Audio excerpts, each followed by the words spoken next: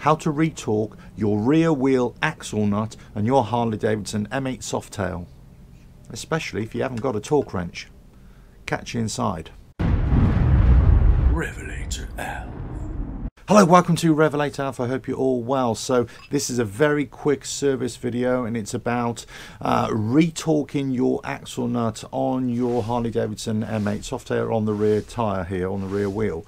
Let's say you're going down the road or something and you've had to take the wheel off, whatever, you've wanted to check the alignment, whatever it is.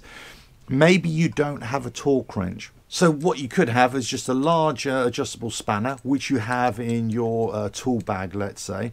That is big enough for that axle nut, and that is a 36mm axle nut on the right hand side.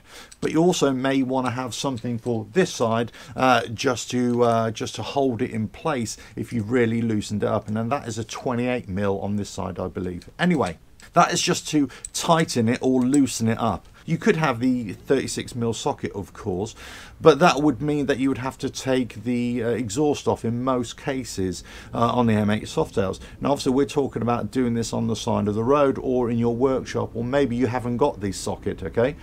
So you can get one of these, which is basically a rear wheel axle nut adapter, and now Harley Davidson have got one of these, and the part number is HD47925. Basically this is perfect for field servicing, as it were, or doing it on the side of the road, or basically if you just don't want to take off your exhaust to do it. And also you can attach a torque wrench to this to retorque it properly.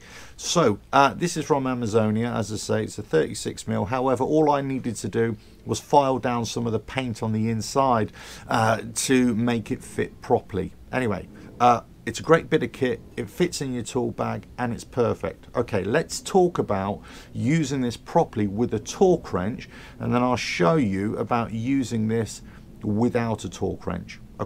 Okay, so your rear wheel axle nut torque setting is 128.8 to 142.4 Newton meters, or it's 95 to 105 foot-pounds of torque. Okay, so you use this torque adapter. It really depends whether you would need it in the first place if you've still got the standard exhaust on there, or whether you've got an aftermarket exhaust, let's say some Shorties or something, and then it doesn't really make much difference. Okay, so what you need to do, just place it over the axle nut here, as you can see. Then you get your torque wrench and you set it to whatever setting you feel is comfortable. I've set mine to the lower end, 130 Newton meters. Right, so all I need to do, then attach it, and then I just torque up. So I know that is torqued to 130 Newton meters.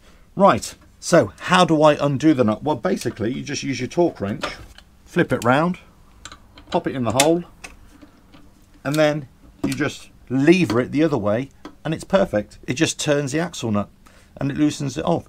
So if you're just loosening it off, you just want to make a wheel alignment adjustment, this is a perfect tool, goes in your tool bag, really good. Okay, let's say that you haven't got a torque wrench with you. Well, what you could do is this. Use your torque adapter, maybe get a pry bar on there as well, or some kind of piping, and just lever it off, and then lever it back on as well. But how do you know what the torque setting is? Okay, so this is where a bit of pre-planning comes in. Right, there are a couple of ways of doing this. So basically you can get a black marker, an indelible ink type thing, or a permanent marker, or you can get engineering paste, let's say, or marker paint. And you might have seen this on bolts on your bike or in other engineering applications. And usually they are markers for nut or bolt creep or something that's loosened, and it's basically a specification. So it's torqued to a specification. You put a mark on the bolt across the thread, let's say, and on the frame as well, so you know that it should always be aligned on that mark. If it isn't, then you know that it's moved. Okay, when you come to retorque it, then you apply another mark or another bit of marker paint or something like that. Okay, what I do is this. Before I set off, I get some black marker and I mark my frame and also my axle nut.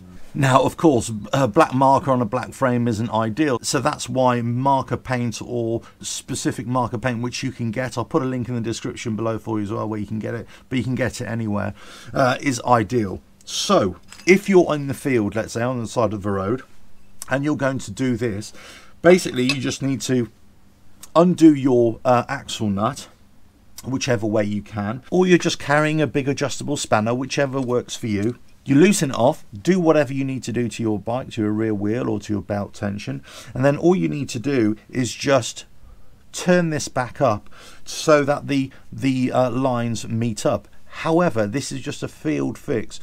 I would certainly suggest that when you get to a place that has a torque wrench, then you make sure that it's retorqued properly. So if you're concerned about torque settings for your axle nut, your rear axle nut, just mark it, mark the nut, mark the frame, so you've got a point of reference. Then you can undo it and then redo it, or turn it back or tighten it back up so the lines line up, as it were. That's it. So that's how you use this rear wheel axle nut adapter. You can get one from Harley Davidson, quite expensive of course, but you can get one from here. Amazonia works perfectly well. You can use it in conjunction with a proper torque wrench, so that you don't have to take off your exhaust, whichever it is, or you can basically just use a big old adjustable spanner. Do you know, in Italy they actually call this an English spanner, would you believe? There we go. Anyway, I hope you found that useful. Don't forget to subscribe, hit that bell, like and share, and check out the website RevelatorAlf.com, and I'll catch you again. Bye now.